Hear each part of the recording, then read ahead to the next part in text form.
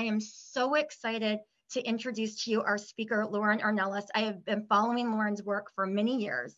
Lauren is a longtime animal rights activist since 1987 and is the founder and senior program director of the Food Empowerment Project.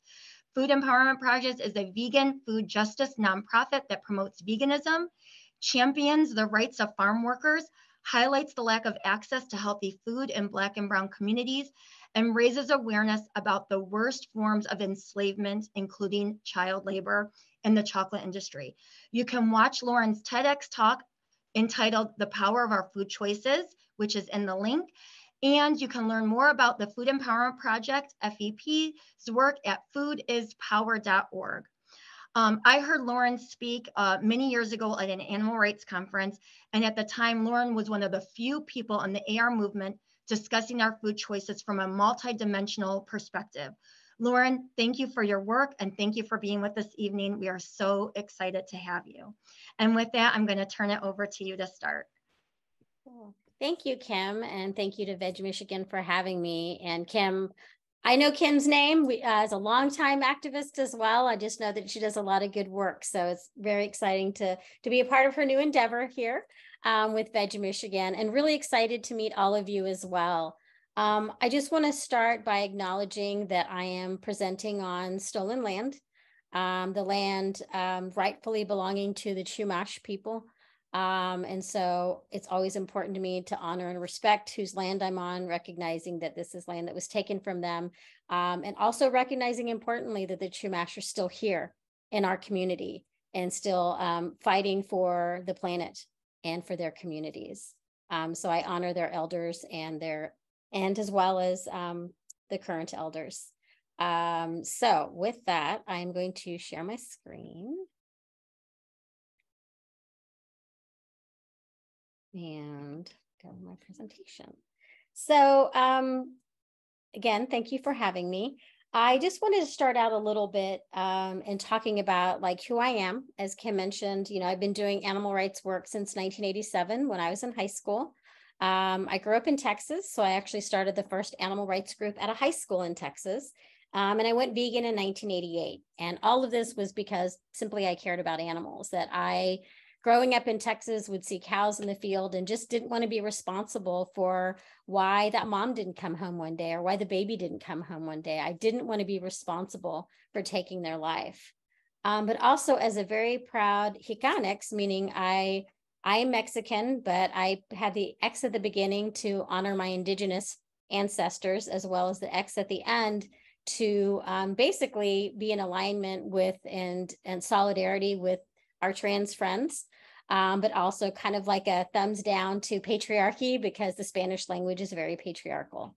So that's how I identify myself. And as being, somebody who was raised Mexican, very much in tune with the farm worker issue. It was something that my mom taught me at a very young age about the Great Boycott. I'm also somebody who grew up with, not a lot of access to money. Getting food was always a challenge for us. It was something that, sometimes it would be what people brought us to be able to eat. It wasn't really a choice. I went vegetarian for the first time when I was like 13, but I couldn't stick with it. I had to eat what people brought us. And so it's always been very important to me to recognize, even though people may want to stop consuming animals, it may not always be easy for them to do so. So again, having done animal rights since 1987, I was often confronted with people who didn't understand the importance of human rights. And I know that may sound weird to some of the people here, but it's true. Animal rights people told me I was hurting the animals when I would talk about farm worker justice issues, or when I talked about what I'll talk about today as well, which is slavery in the chocolate industry. And so I started Food Empowerment Project after I spoke at the World Social Forum in Caracas, Venezuela. And when I went there, I spoke basically about connecting the issues of corporate animal agriculture, how they harm non-human animals, how they harm communities, how they impact the environment, just everything about it, and was met with people saying, well, who's doing something about it? And so that's kind of where some of the spark for Food Empowerment Project came from, is that I wanted to create an organization that saw that these issues were all important. And it wasn't a matter of this one's more important than the other, that we need to look at these issues as connected. And we needed to be able to say that these issues merit us working together. Instead of seeing each other as separate, we see the connectedness, and then we're stronger. We're stronger to be able to, as Martin Luther King Jr. said, push that arc towards justice. So it's really important that, to me, that we link these issues and we show them how they are connected.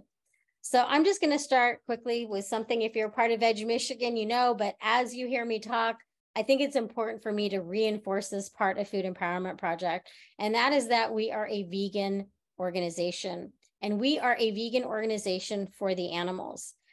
This is my bunny, Benito.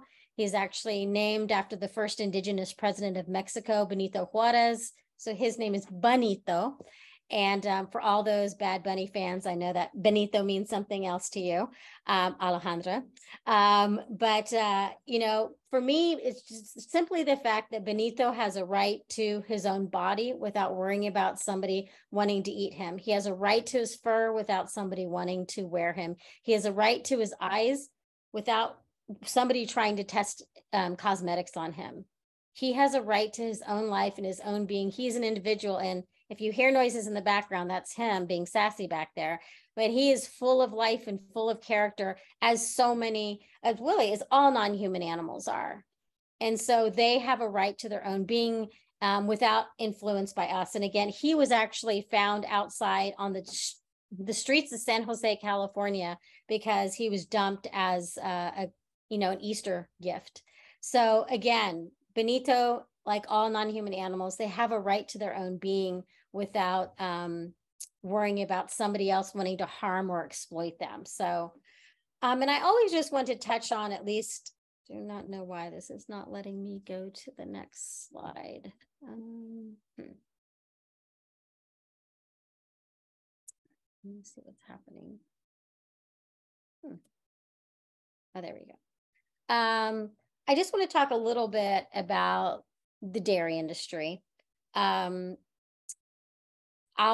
you're part of VegMichigan, you probably already know the cruelties inherent in this industry, but I always think it's important to focus a little bit on the things that people don't stop to think about a lot when we talk about dairy. And that, of course, is that no matter what, the mama cow is forced to continuously be pregnant, because that's the only way in which she can produce what's called appreciable amounts of milk to be sold commercially. Her babies are taken away from her after birth, sometimes immediately, sometimes it might take some time, but not maybe a couple hours. I have personally seen at a auction house in Petaluma, California, a baby calf being auctioned off where he was such a baby that his umbilical cord was still wet. In California, which we are the #1 dairy producing state, you have the female calves kept in crates really small where they can't turn around. Sometimes they're chained by the neck. Sometimes they're in these tiny igloos where if one of them knocks over in the hot California Central Valley, if one of the calves knocks over their water bowl or their food bowl, they die. They die because nobody is coming around, as we know these farms are. And also that it doesn't really matter how big or how small the farms are, because at the end of the day, the dairy is wanting to sell the milk, and they do not see that milk as intended for their baby. They see that milk as intended for human consumption. So like all the industry does not care about the well-being of these animals. They are, slaughtering them. There's no such thing as humane slaughter, no such thing as humane meat or eggs. Because at the end of the day, these animals have parts of their bodies cut off, and things are being done to them to basically enhance profit, not take care of any other part of the system. So Food Empowerment Project has some guides we created, and we created them to honor the people who make up the organization. So as a Hispanics, being Mexican, it was very important for me to create a recipe page that included lots of recipes of Mexican food that are vegan. And that website is available in English and in Spanish. My former colleague is Filipina, so we did one to honor her roots, being a Filipina. That website is available in English and Tagalog. also one of our longest board members, and actually our first intern is Lao. And so we created vegan Lao food, which is available in English and Lao, again, to honor her roots. And all of this is being done not only to share how delicious our food is when it's vegan, but also for us to share within our community, to show them how delicious our food can be and is without the suffering of non-human animals. We also have all of these in booklet form. So we have vegan Mexican food in English and in Spanish, full of recipes, vegan Lao food, and just in English, vegan Filipino food in English and Tagalog. And all of these are recipe booklets. And if anybody wants one, feel free to email us or follow up and say you attended this talk, and we'd be happy to mail them out to you. So the next issue I want to talk about is environmental racism. And typically I ask people, raise your hand if you've heard of environmental racism.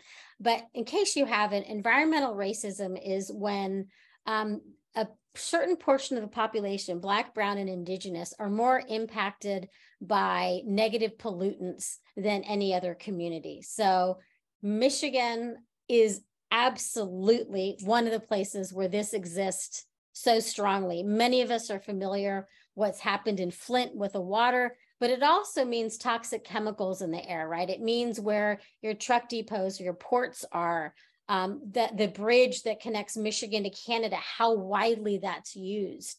And so there's a lot of environmental racism and injustice taking place in Michigan. And I hope that that's something that you'll try to be more aware of, because there probably are things that you can do to help those communities. Again, primarily Black, Brown, and Indigenous communities being the most impacted.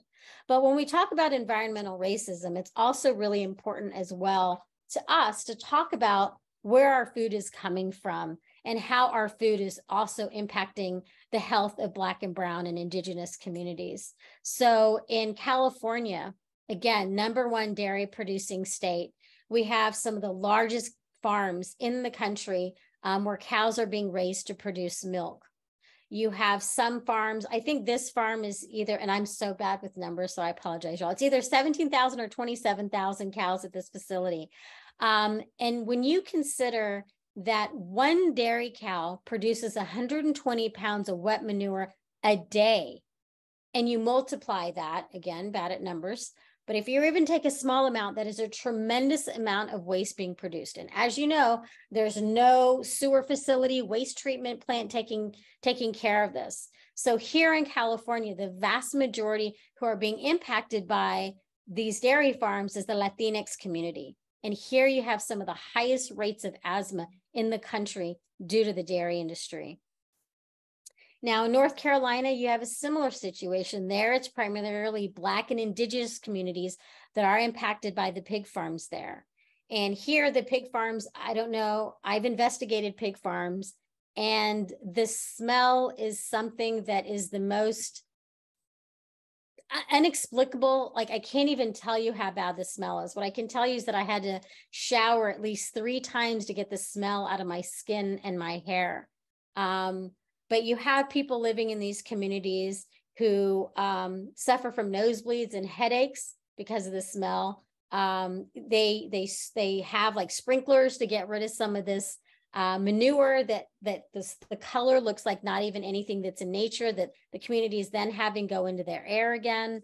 You also have the fact that people who live here can't have their windows open in the summertime because the flies are so bad that they can't really sell their property. Their property is almost worthless because nobody's going to want to move into these facilities. And again, these are primarily Black and Indigenous communities that are impacted by this form of environmental racism. Now, when we talk about environmental racism, I'm going to shift there's 2 other ways that Food Empowerment Project looks at environmental racism and its impacts. I don't know why this happens all of a sudden. Okay. The other one is the impact of farm workers, because the vast majority of farm workers in our country are Latinx. Again, a form of environmental racism when negative pollutants are impacting primarily one community. Now, here you have investigations that have taken place in Michigan talking about what's happened. And when Alejandra and I put this presentation together, we wanted to make sure, because this is one of the most popular reported cases, was when Walmart was caught having children as young as 5 years old picking blueberries in Michigan for their company. But a lawsuit just came out this week, actually on June 12th, reporting that 30 farm workers are part of a lawsuit in Michigan because of this. And I hope you can digest what I'm talking about here. You have 30 people who were working in North Carolina. They were woken up in the middle of the night and trucked over to Michigan, to where they would be forced to live in a house, 30 people living in a house with two bathrooms and 3 bedrooms and no furniture. That is what we put farm workers through in this country. We treat them as if they are commodities. We treat them as if they're worthless. And as an organization like Food Empowerment Project, we want people to go to eat more produce, right? We want people to not consume non-human animals. So what we say is, we can't just say, you know, slaughterhouse workers are treated bad, factory farm workers are treated bad. We have to take some responsibility for how the workers who produce our food are treated as well. So at Food Empowerment Project, again, you know, we're based in California. We are a national organization, but the vast majority of produce in the US comes from California. And here, even though we might think, in some ways, absolutely, California is very enlightened, but when it comes to farm workers, we still have a long way to go. You have farm workers in California who are essentially unhoused members of our community. They live in cardboard boxes. They live, you know, on the creeks. They live in the back of their pickup trucks because they are not being paid enough to be able to put a roof over their head. They also many times can't even afford the food that it is that they're picking. Sexual harassment is rampant in the fields. Again, you have child labor going on, right? The agricultural industry has a foothold on child labor in California, actually across the country, where they get away with saying children are allowed to work with their parents, right? But the reality is they may be working with their parents, but the law was talking about children working with their parents on the farm that their parents own, not some corporate farm. But that's a loophole that they've been able to work through for generations now. Do not know why. Okay. Again, you also have the living conditions, which I've talked about, the working conditions. Again, they work in extreme temperatures. It doesn't matter how hot it is, how windy it is. Again, in California, although you've heard about our rains, when we were going through that really serious drought, they were having a lot of respiratory problems because of the dust being created, because the earth was so dusty. They would need to be wearing handkerchiefs to protect their respiratory system. Now, when we had these rains going on, they were still forced to work in these torrential downpours. And in fact, when they weren't able to work, again, it's not as if they have some type of payment system where it's like, okay, you couldn't work because of Mother Nature, which you couldn't help, you're still going to get paid. They don't get paid. When you talk about their payment, many of them are paid by how much they pick, right? So if you're an older farm worker, you're not able to work as fast as the younger ones. Plus, if you've been doing this for a long time, your body hurts, your body aches, because if you've seen in the images I presented, a lot of times they're hunched over. So sometimes they're literally paid by how much they pick.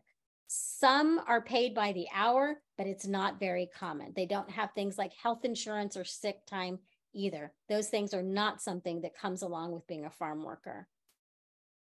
Now, the Coalition of Immokalee Workers are they're an organization based in Florida, and what they've been asking for is a penny more per pound for the tomatoes that they pick. Now, that may not sound like a lot to you and I. It's just 1 more penny per pound, but they have found that just 1 penny more per pound for the farm workers has made a difference in the lives of the farm workers in Florida. So they have, you know, you can go to their website, you can see companies that have already agreed, but there are a number of companies, Publix, Wendy's. They've asked for a boycott against both of those companies for not doing the simplest things to help the farm workers. And they are an incredible organization that has done so much for the farm workers by the workers making these decisions themselves and pushing forward these changes.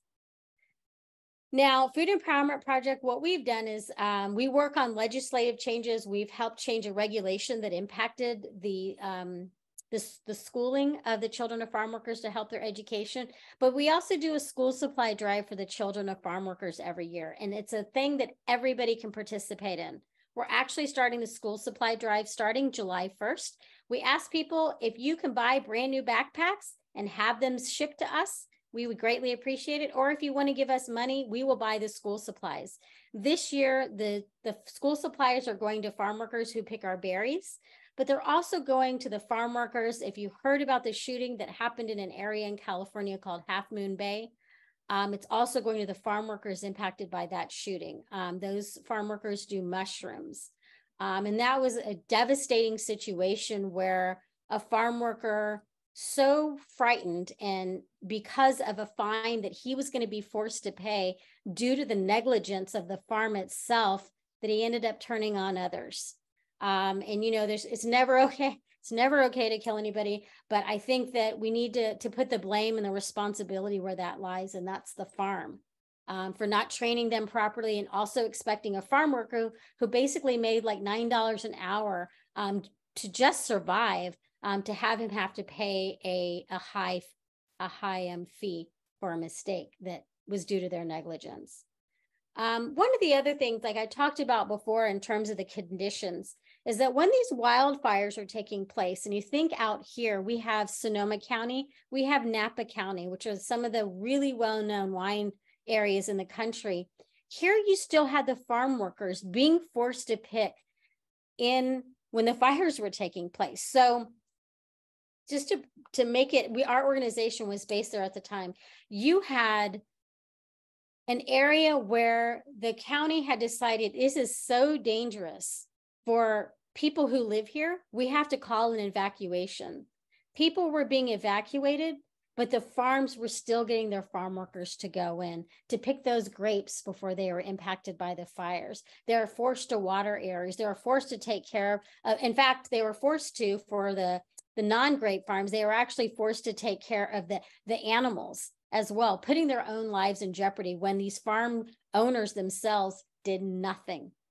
So again, when we talk about farm workers and how we treat them, there's so many different things. During COVID, you had farm workers who were still living in bunk beds. That's why we had some of the highest rates of COVID in Sonoma County, because the wineries were not doing anything to protect these farm workers. Again, we did our best. We gave them food. Other than getting them school supplies that year, what farm workers needed were food. So we actually had food delivered to the farm workers themselves. So now I'm talking a bit locally in terms of the United States, what happens when we talk about food production, but I want to take us globally for a minute and talk about how our food choices impact others as well. And this is very important when we look at chocolate, because a lot of times people will say things like, vegan recipes, they're cruelty-free. And what we want to say to that is, just because it's vegan doesn't mean it's cruelty-free. If it's the hands of slavery or child labor, it is not cruelty-free. And when you look at chocolate and where it's coming from, it is entrenched. In fact, a new documentary came out that you can get called The Chocolate War. If you want to watch the first 2 episodes, the first one is called The Dark Side of Chocolate. You can watch it online for free. The second one is called Shady Chocolate. You can watch that online for free. Right now, The Chocolate War you have to pay for it. I think it's $4 or $5 to rent. But the sad part about these documentaries, they've been done over a period of time and nothing has changed. And it's because these companies think we do not care about what's happening for our chocolate. And we feel very strongly we need to push back and tell them we do care. We do care when the fact that children are being enslaved, adults are being enslaved for chocolate, which is a luxury. And I know some of us may feel like it's a necessity, but it's a luxury. Here you have children who come into it in a variety of ways. Children are often, they could be stolen from marketplaces. and they never see their families again. Sometimes they're sold into it because these children come from very poor countries near, say, the Ivory Coast or Ghana, like Burkina Faso and Mali, where there's such poverty there that they get sold into it by a family member. Other times the families think that children are going to be able to go to earn money and are going to be able to send it back, and they're never seen from again.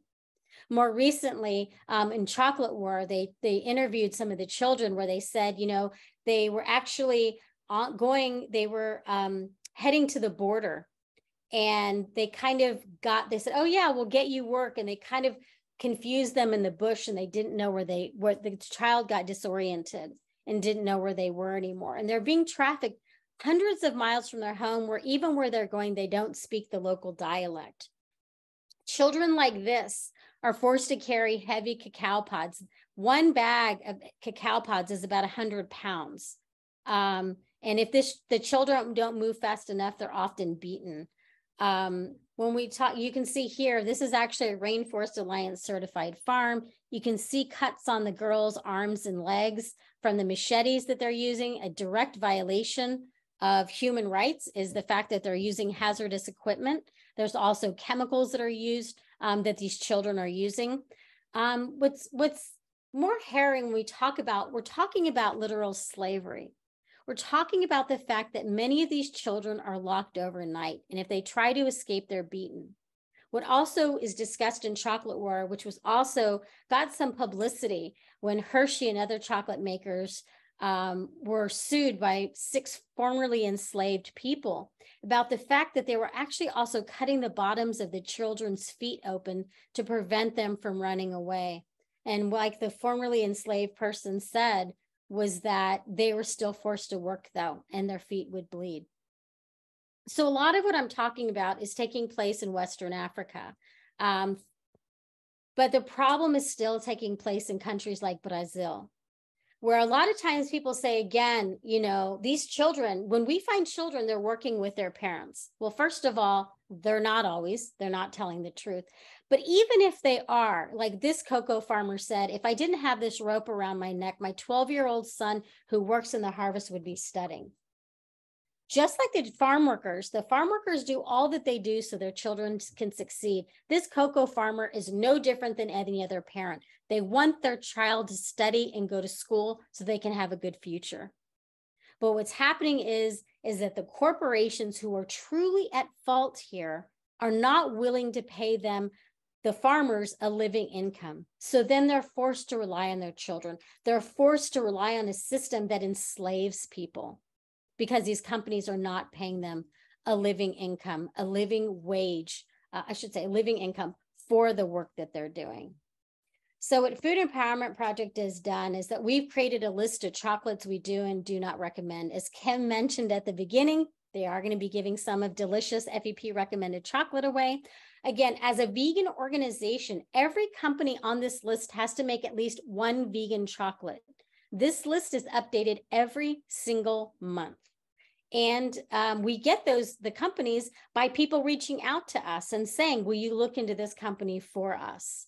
It's available in English, Spanish, Portuguese, German, and French, I believe. There might be others. We also have it available in English as an app to download. It is a free download. We have it for the iPhone and the Android. Again, if you look up a company, it's not on there. What will pop up is a screen that asks you to tell us what the name of the company is, and we'll reach out to them. So again, we need to tell the chocolate companies this is important. This app affords you that ability because on the app, you can reach out on Twitter and Facebook, and you can tell the company either A, thank you for using chocolate that is not coming from where the worst slaves of child labor and slavery are coming from. Or 2, you can tell them, why did you not disclose country of origin for your chocolate, which for me is one of the most reprehensible. These companies claim the information is proprietary, but keep in mind, we are not asking for the company that they get their chocolate from. We're not asking for the city. We're not even asking for the state. We are literally asking for the country of origin, and they claim it's proprietary. The third thing you can do is if they are sourcing and from a country that we do not recommend from, or a company that we don't recommend, you can ask them about that too. Now, things are so bad in Western Africa that we have been told that even direct trade for chocolate is not working in Western Africa. But what we do know is that there are some companies. There's a formerly enslaved person whose chocolate makes our list. There's a company in Cameroon that's going to be making our list on the next update, because certain people who are from those countries understand what's been happening to their people and how their resources have been stolen, and they're trying to do it on their own now. And so those are companies that we do want to support.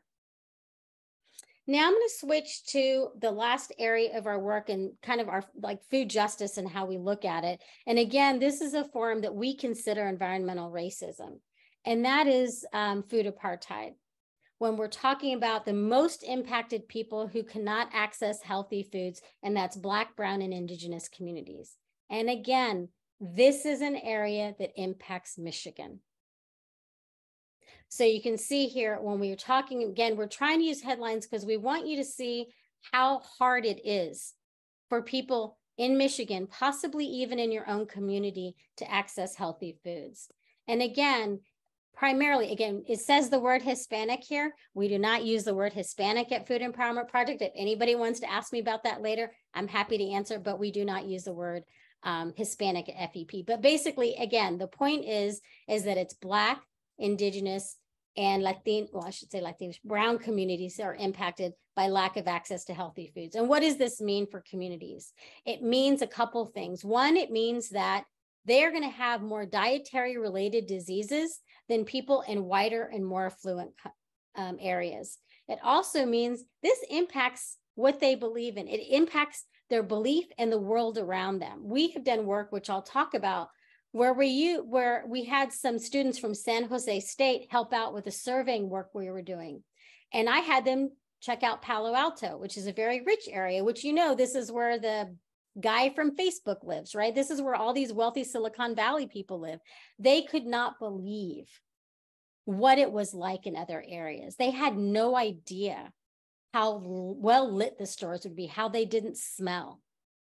And this is how many community members, you may not even know it's happening in your community, but it happens all over the country. In fact, it happens all over the world, because I've spoken about this exact issue in New Zealand, where the Maori are impacted, and the First Nations in Canada are impacted. So again, these areas, which we call food apartheid, a lot of people call food deserts. We are part of a group that has decided that we're going to call it what it is. It's apartheid. And I'm assuming that you all probably know what apartheid is. If you don't, we can talk about it, but I think probably you all do. But here, when we talk about food apartheid, we're talking about areas where you have more liquor stores, fast food, and convenience stores than you have in other areas of the community. So this is one example. This is in Vallejo, California, which is where we've done some of our work. And again, I always have to mention my bad photography is not because I'm a bad photographer, more that I wasn't supposed to be taking the picture, and she busted me right as I took it, and I told her it didn't happen. But this is what food is like, where people get their produce in a lot of communities. They get it from convenience stores. And this is what their options are. Here you can see a couple bananas, some onions, some potatoes. And this place is actually better than most. This actually has the prices. In our work, when we've done it before, when we surveyed in San Jose, they didn't have prices. So it was up to the person behind the counter how much they were going to charge. That could be depend on who the individual is, right? Maybe they have a problem with certain people and they're going to charge them more money. But it also means that people who don't speak English are at an automatic disadvantage from being able to find out how much the food costs. Now, this image is from a community that we're hoping to do work with. It is a farm worker community in an area, in a town called Alpa in California, which when you drive there, kind of satellite goes out. And this food was on the ground. And this is all the fresh produce that was available in this community. And this is for the farm workers who pick our food. This is the only fresh produce available at their grocery store. The next closest grocery store from them was a half an hour away. And it's one of those dollar stores. And again, not all the farm workers have cars. Sometimes they're trucked in, but this is what was available to the community. What you don't see in this is across the street is the most beautiful K through 12 school. And that's because that community invested money in the students and the kids and their education. But this is a community we are hoping to work in to turn this situation around. And again, many of you are familiar with what happened in Flint. Well, this community hasn't had clean drinking water for decades. Their water is so contaminated, they've only been drinking bottled water for a very long time. So what we've done, I should probably take a look at the time, but now I don't know where I put my phone. Kim, can you tell me how I am on time? Am I okay on time? You're good on time at 7:08, and feel free to go until, or I'm sorry, it's 4:08, so feel free to go to 4:15. Okay, I'm going to try to wrap this part up. Some of the things we've done is we've actually gone and we go in and we physically survey access to healthy foods in communities. So we survey for meat and dairy alternatives, as well as fresh, canned, frozen produce. You can see here, not surprisingly, that in the higher income areas, they actually had 14 times more access to frozen vegetables, because in the lower income communities, the freezer sections were filled with ice cream and frozen pizza. And the low income communities, there was practically no access to organic produce. Now, that's not to say they didn't want it. When we do our surveying, we find out exactly that everybody's familiar with organic and wants it in their communities. So like I mentioned, we survey for meat and dairy alternatives. Now, we don't only do that because we don't want any animals impacted. We want people to do meat and dairy alternatives because that means no non-human animals are hurt, but also because we know diets higher in fruits and vegetables is better for people. But also we have this big issue looming over us. And that is the fact that the dairy industry is a legacy of colonization. We talk about the fact that instead of using the term lactose intolerant, which implies there's something wrong with Black and brown and indigenous people because we can't digest the milk of another species, but instead it's normal. It's normal for us because it wasn't part of who we are, right? So putting it in my perspective, I'm a Hispanic, right? My ancestors are from the Americas. Columbus brought the cows over on his second voyage. That was not something that my ancestors digested. That's why we do not digest cow's milk well. It wasn't part of what my indigenous ancestors consumed. So that is why so many of us don't have this, right? We are what we call lactose normal, because it's more normal also not to consume the milk of another species. So we see this again as a form of environmental racism when plant-based milks aren't made available in these communities. And so we wanted to make sure we surveyed it that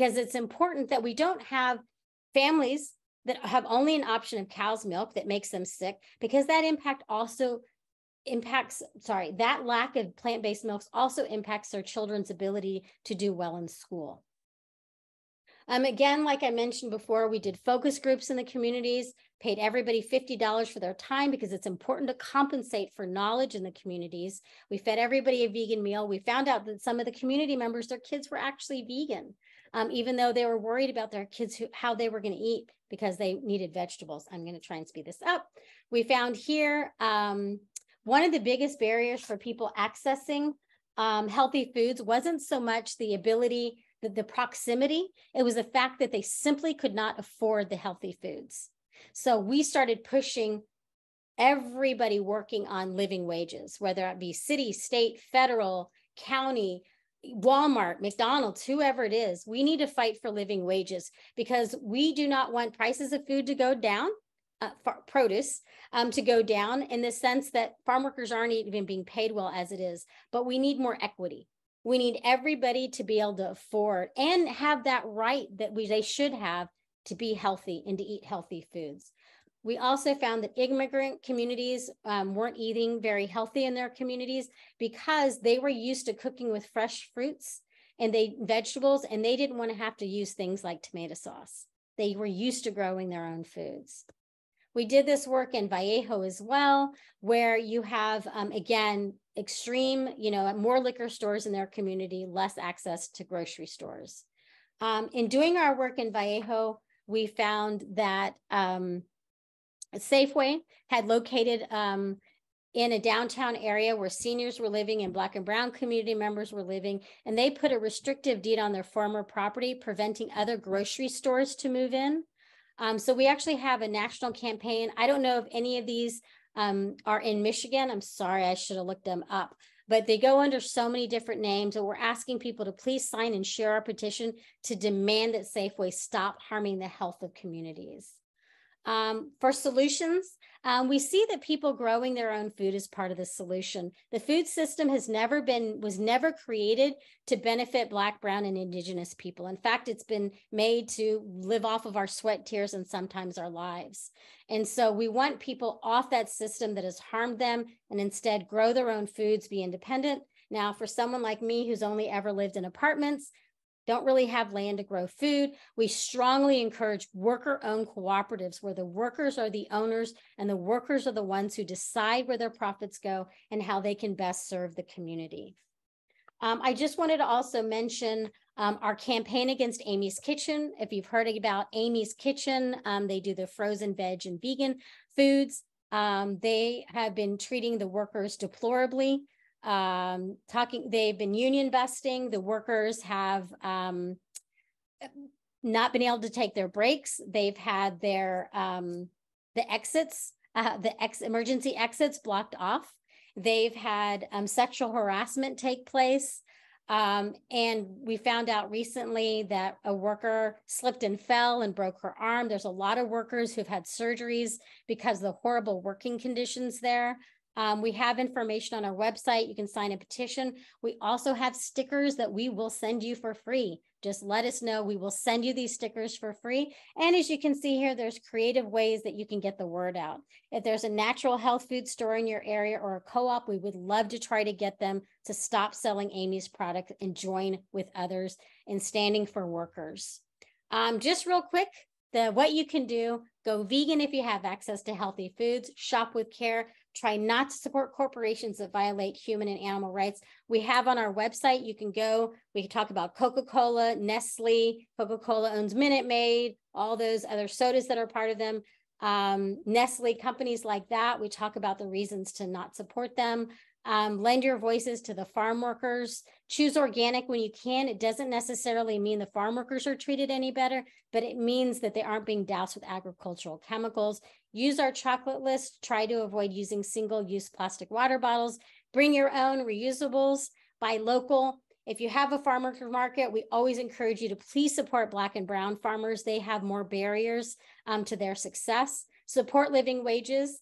We have more information on our website on bananas, coffee, palm oil, wine, and actually we just added avocados. We have information about all of those on our website. Please speak out against food injustices with your family, friends, and newspapers, comment cards. We have information about how to get involved on our website. We have a monthly newsletter if you want to sign up, and just really spreading the word. We are online. We are on Instagram, Facebook, Twitter, and we do have a YouTube channel. And I hope I made it within my last few minutes and I haven't gone so much over, but thank you all so much for having me. And I look forward to answering any questions.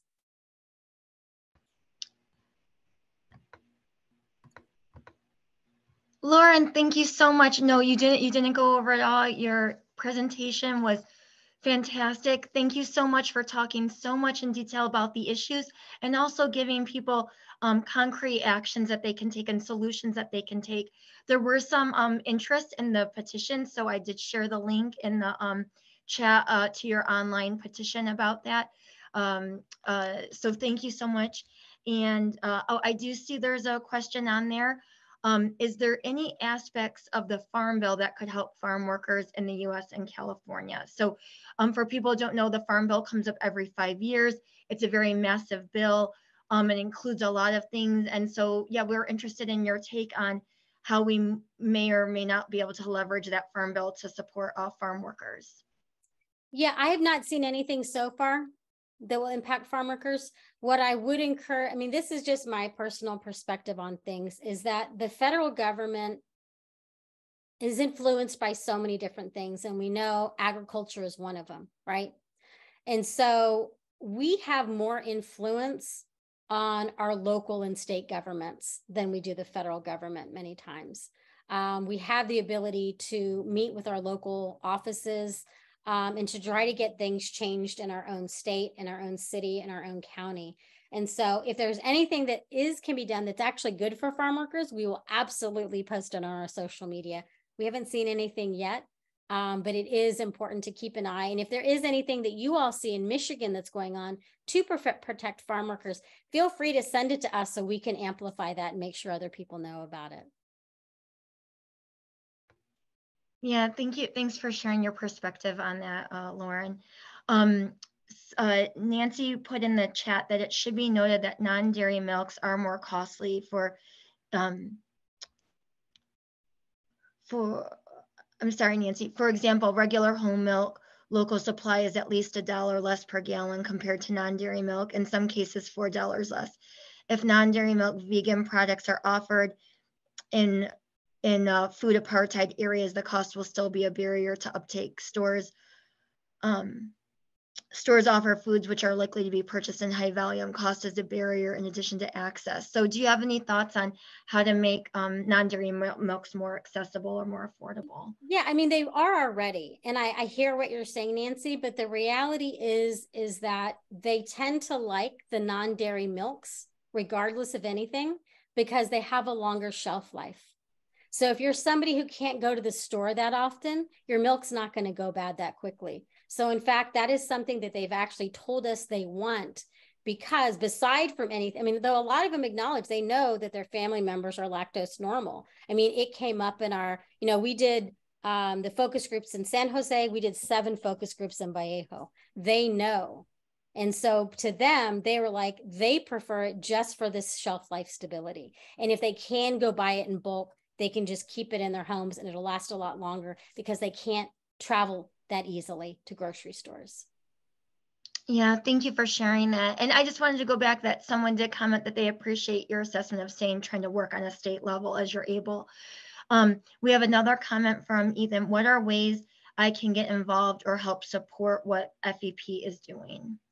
Thank you for asking that. I think, I will say as a programs person, always, if you're on social media, to please share our stuff. We're on Facebook, Twitter, and Instagram. If you can share our work, because we're trying, obviously, we want to succeed and we want to be able to do these things, but it's so important because so many people don't know a lot of this stuff that's happening. So I think really sharing this information would be probably the best thing that you can do. And people can get involved if you're interested in the Amy's campaign. We have an Amy's campaigners list, so you can help us out. Our team has been putting together, especially Alejandra, doing an amazing video where we're actually talking and doing some interviews with the 300 workers, not all 300 we're talking to, but 300 workers were laid off by Amy's in San Jose, which is one of the most expensive areas in the country.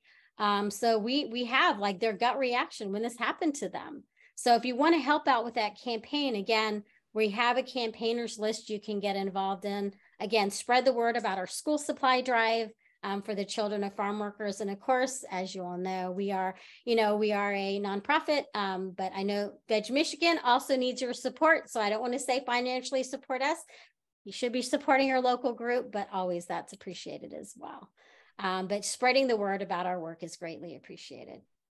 Well, we appreciate you saying that, and we're just I'm talking with my colleague here, and we're saying that we're going to stay in touch with you about how maybe we can support your school supply drive. So we might be able to promote that. Cool. So yeah, it's it's an important work, and our farm workers, it's because it's such a monopolized system.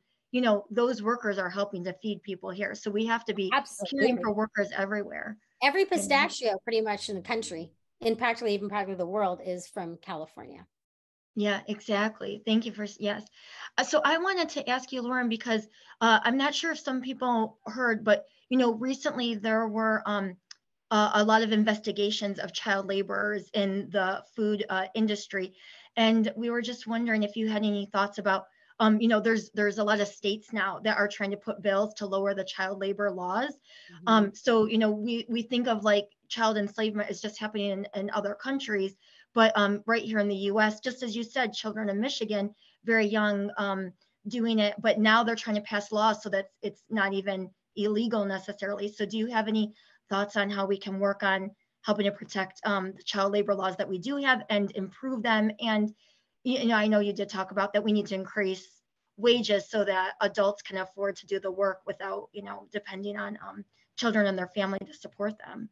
Yeah, I mean, I wish, it's scary. Actually, Kim, I have a blog that I'm wanting to write on this exact topic on how just revolting this is, and how this new push is making us go backwards in I cuss a lot, so I'm doing my best not to cuss, but in every capacity, it's pushing us backwards. And the fact that it's gotten so bad that we're once again trying to legalize child labor is just reprehensible. And the fact that these policymakers are going along with it, I think that every single policymaker should be held accountable for voting on this. Is there something big that we can do? I think it's a matter of voting.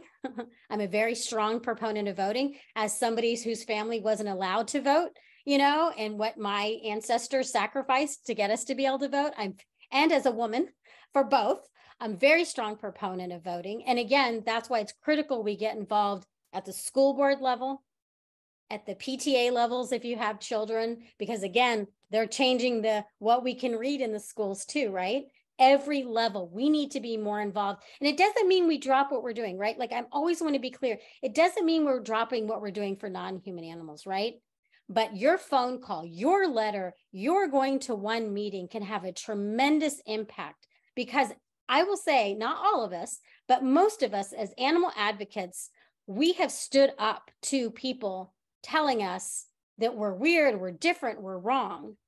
And we have a sense of self. We have a sense of the ability to maybe go to one of these meetings and call this out that maybe somebody who's there doesn't have the strength to do. So I always feel to some degree, it's incumbent upon us that we be the ones saying, hey, no to that book ban, child labor. What are you talking about? What are you really talking about when we're talking about child labor? And so it's hard because they're doing it on every front, right? It's not even just agriculture right now. They want to do it for everything. And so I think, again, it sounds like I sound like I'm not being helpful, and I don't intend to not be helpful. It's just that I don't know, right? I know that we got to not vote these people in office, and I know we got to hold them accountable. And I know that we need to shout from the rooftops when they vote for things like child labor. Yeah, no, I appreciate what you're saying so much. And it is a really concrete thing. I think it's important to remember just what you're saying, that we have to make our voices heard, that when people are voting for these things, because like you said, a lot of people don't even know, that these things. So when we know that these laws are being introduced, we have to let people know, we have to voice our opinion, who's passing them, and then saying, hey, we want to vote for people who are, really working for equity. So I think the suggestions you're giving are spot on. And I thank you so much. We vote them out of office too. To finish that up, we vote them out of office. Yeah, thank you so much. So Ethan had another question. Should we email info@foodispower.org to get in touch, or are there other ways that we should be getting in touch? That's fine. I'm going to put my email address in here as well, in case anybody wants to reach out to me. You can also reach out through our social media as well. Thank you. And so for anyone who can't see the chat, it's Lauren@foodispower.org. Thank you so much. And does anybody else have any questions? We just have a few minutes left. So if you do have any other questions, feel free to put them in the chat. And then in the meantime, I just want to give another round of applause for Lauren. Thank you so much. We so appreciate your time today. Your presentation was so powerful and impactful. There were people in the chat, in case you missed it, who were saying great presentation and saying thank you. And we are going to do our raffle now. So if anyone wants to be in the raffle, you can just put a Y for yes that you want to participate. So just put a Y in the chat. And then I'm going to use a random number generator to select the winner. And we'll get those Equal Exchange organic green jasmine tea out to you, as well as Theo organic chocolate, which is on the Food Empowerment's chocolate yes list. So yeah, if anyone wants to be in that raffle, I'm going to give you a few seconds. You can put your Y just in the chat, and then we'll call your name. And once you're the winner, you can email me at kim@vegmichigan.org, and I will mail that out to you. Kim, I want to thank you again, and I want to thank VegMichigan again. I think it's so impressive to me when vegan organizations like yours aren't scared by the idea of talking about how these issues are connected. And to me, that says a lot about this organization. And we absolutely would look forward to ways in working together, because we know that you understand that it's not the us or them, it's all of us together. And so not a lot of vegan organizations get that. So I think it's important to really thank you for that, and knowing that not everybody is like that. So thank you. Thank you so much for saying that, Lauren. We really appreciate it. And we really do value the work that you're doing. So thank you so much. And I also want to give a shout out to Alejandra, who helped to coordinate this entire evening. So I didn't say that at the beginning. Thank you so much for the work that you're doing and for coordinating this. And again, Lauren, thank you for acknowledging our work, and we look forward to partnering with you.